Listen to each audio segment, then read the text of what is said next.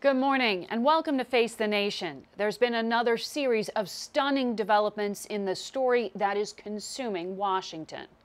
President Trump continues to attack his critics, tweeting over 160 times this week. He also made several freewheeling appearances filled with unsubstantiated claims, alongside visiting foreign leaders. Biden and his son are stone cold crooked, and you know it. His son walks out with millions of dollars.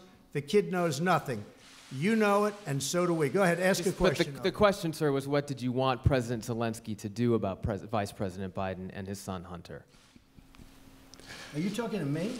Yeah, it was just a follow-up of what I just asked you, sir. The only thing that matters is the transcript of the actual conversation that I had with the president of Ukraine.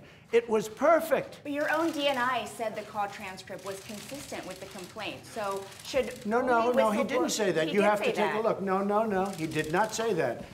But he did. I would say that the whistleblower's complaint is in alignment with what was released yesterday by the president. Kurt Volker, Mr. Trump's special envoy to Ukraine, who resigned last week, handed Congress a series of text messages between himself, U.S. Ambassador to the EU Gordon Sondland, a major Trump campaign donor, and career State Department diplomat Bill Taylor.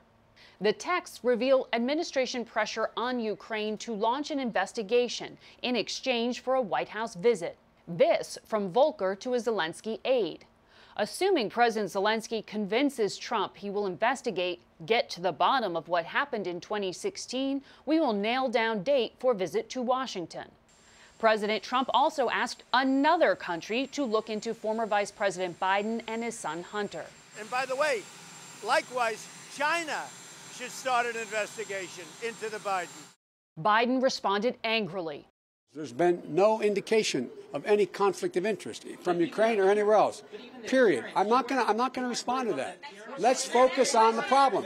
Focus on this man, what he's doing that no president has ever done.